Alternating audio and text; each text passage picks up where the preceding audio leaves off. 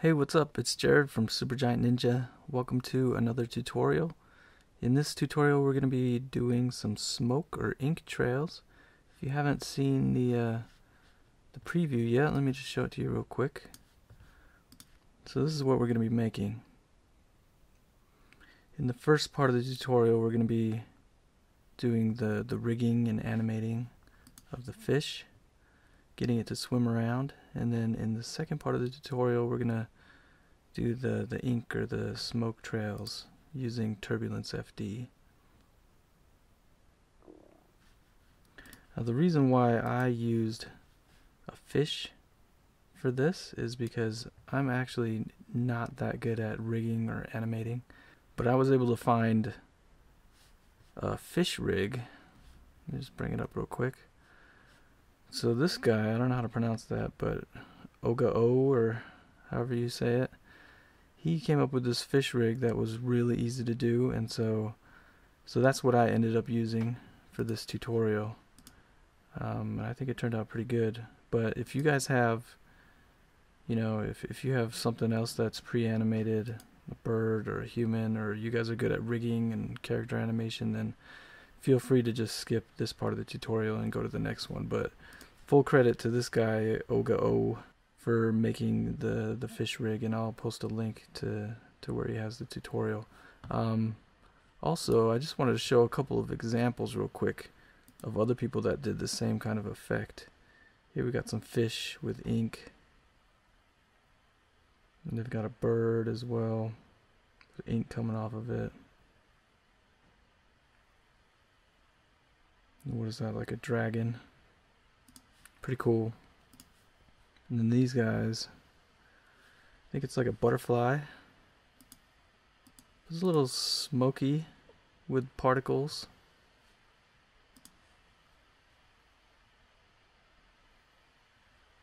Yeah, there's the butterfly again. Kind of more like smoke. Same with these fish. Smoke and then particles. But pretty cool stuff.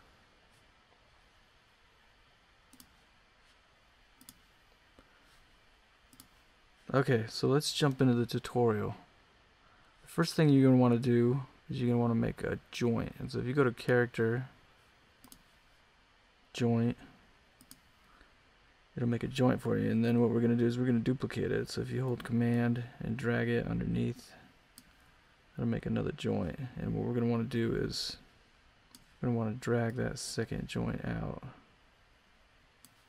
And then we're going to take both of those, so shift select, and then duplicate them again, and put them underneath, and do the same thing, drag them out to about the same size. And then grab all of those, and duplicate them again. And this is going to be the rig for the fish. This is what's going to be moving back and forth. Okay, and then we'll just grab like maybe the last three, duplicate those,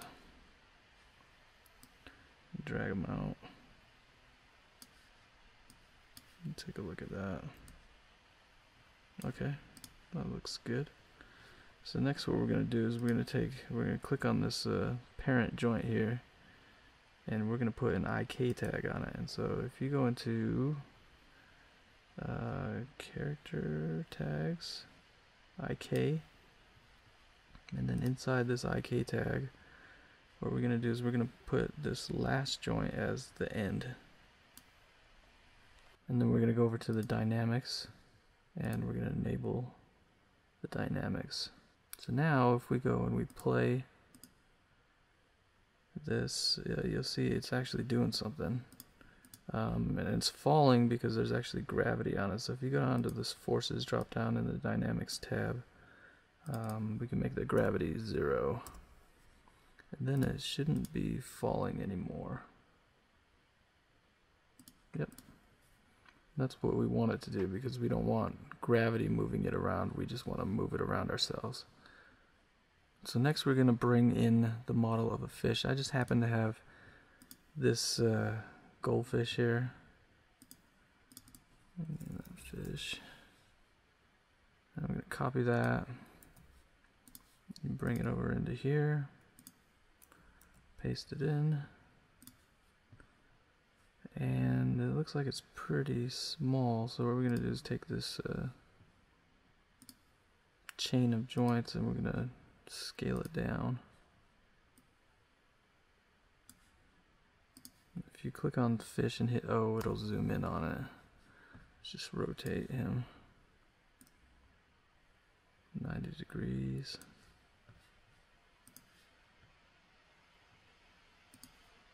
And then move the joints over to kind of line it up with him. Scale it a little bit more.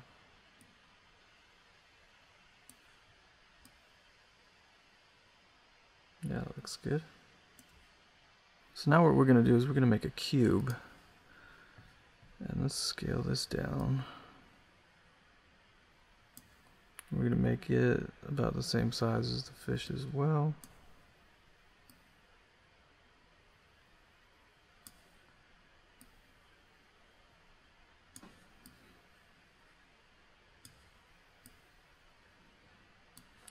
And just so we can see it a little better, we can turn X-ray on for the cube. And then even go into one of our orthographic views, like hit F2 and just resize it so it covers the fish.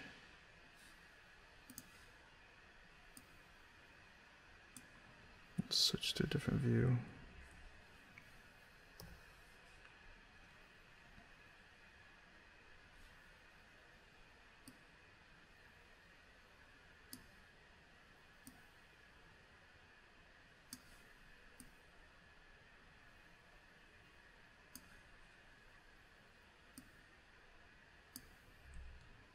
Okay, that's pretty good. Now what we're going to do is for the cube, we're going to add some segments to it.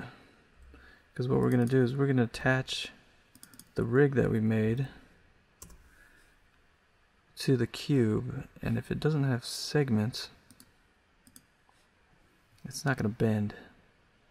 And we're going to want it bending back and forth, because then afterwards we're going to attach that to the fish to make the fish bend. So now you can see it's got some segments.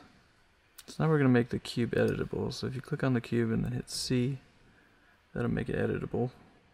And then we're going to select all of these joints. So shift select all those and then command select to get the cube as well. And then we're going to bind these together. And so what you do is you hit, you go to character, commands, bind. And that'll bind them together. So now if we hit play and we move this joint around, you can see the cube is waving back and forth. It's moving back and forth and bending. That's what we want. So now what we're going to do is we're going to take the fish and we're going to put it in a null. So we just hit group objects to put it in a null. And then we're going to go and we're going to get a mesh deformer and put it in that null with the fish. And then in the mesh deformer, we're going to drag this cube into this cages area and we're going to hit initialize. So now if we hit play and we move this joint around, the fish will be moving too. That looks good. That's what we want.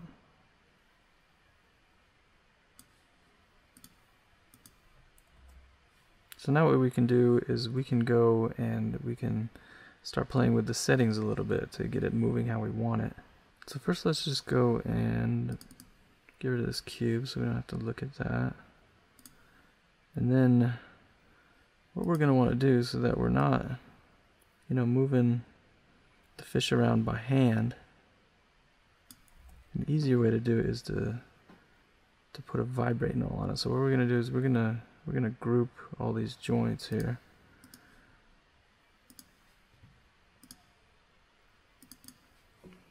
Just call it joints. And then we're going to put a vibrate tag on it. So right click, go to Cinema 4D tags, down to vibrate. And in the vibrate tag, we're going to enable rotation, and we're going to check on regular pulse. So now if we play it,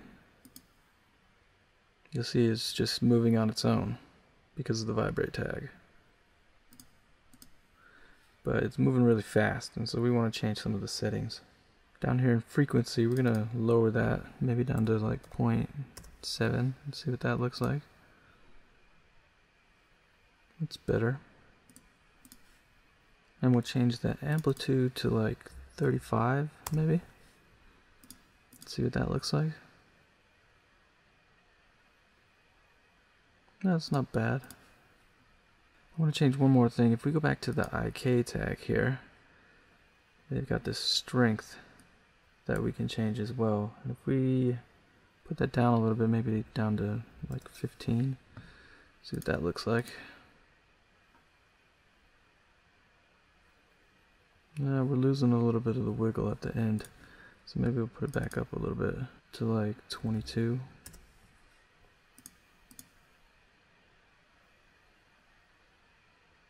Yeah, that's pretty good.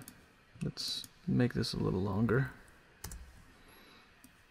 Take a look.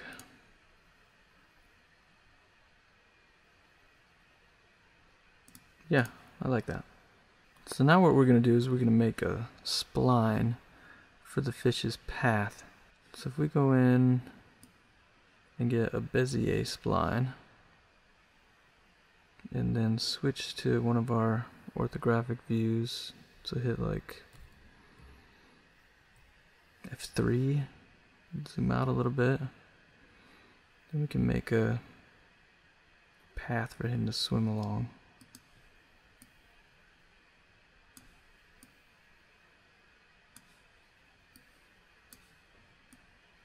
So maybe we'll have him go down and then come back up, or something like that.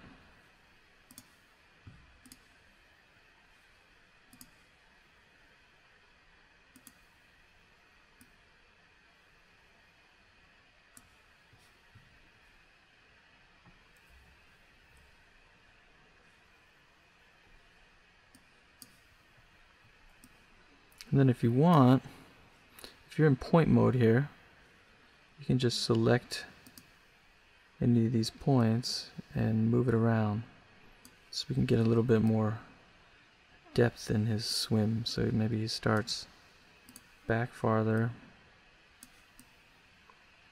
and then as he's swimming, maybe he comes forward.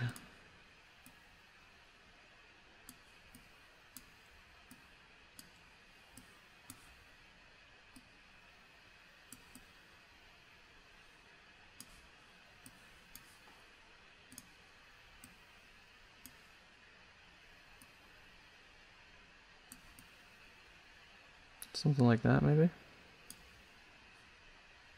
Move this up a little bit.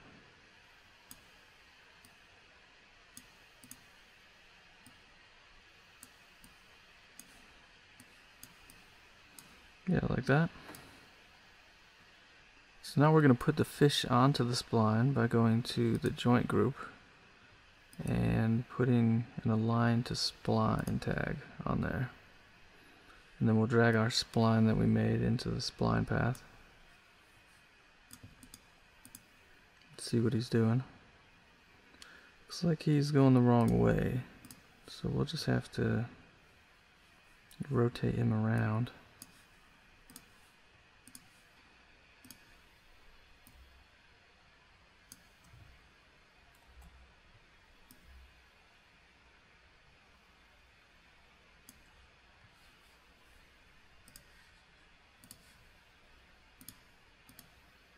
There we go. Now we got him swimming the right way. So now if we go into the align to spline tag, what we can do is we can just keyframe this position. So if we set a keyframe here at the beginning by command clicking on it, and then we go down to say 160, Make it 100 and keyframe that.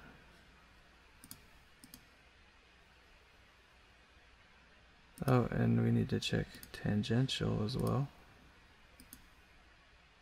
Now we got them going the wrong way again. Let's flip them around.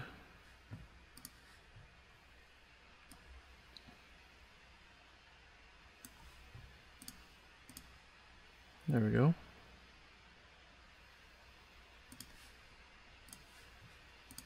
Now it's working. Let's see it again. Nice. So now let's just make a camera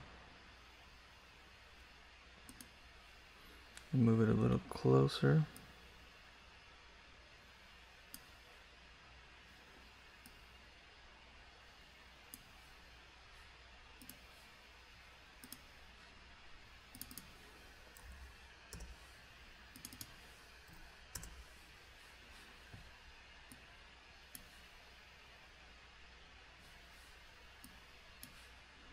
See what that looks like.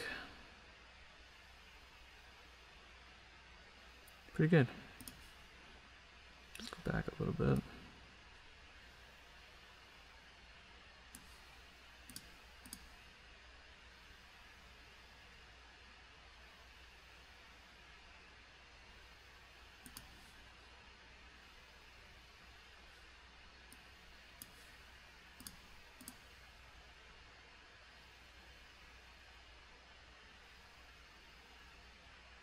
We're still seeing this tail a little bit, so let's adjust it a little bit more.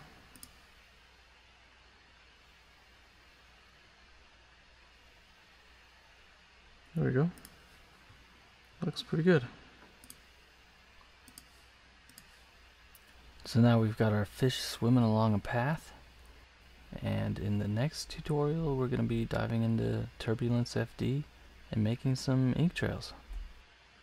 Alright, see you then.